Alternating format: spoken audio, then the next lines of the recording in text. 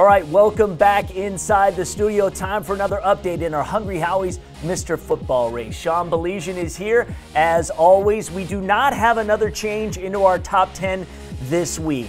There are some big games coming up for some of our opponents in the next few weeks, so we could see some movement then. In the meantime, I want to talk about and kind of update what a couple of guys are doing who are in our top 10. Actually, two teams that met, being Muskegon and Farmington Hills Harrison in the Division III Football State Championship.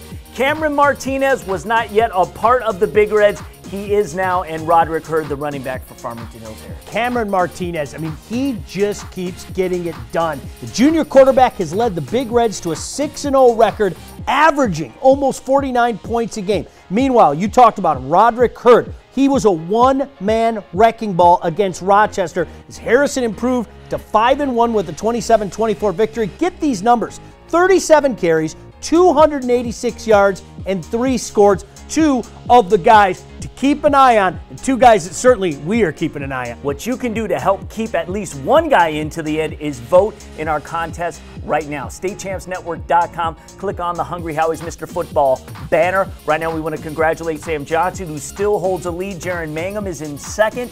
And in third, not too far behind those guys, is Deron McKinney, the fine athlete out of River Rouge. So go to the website, vote, do it now.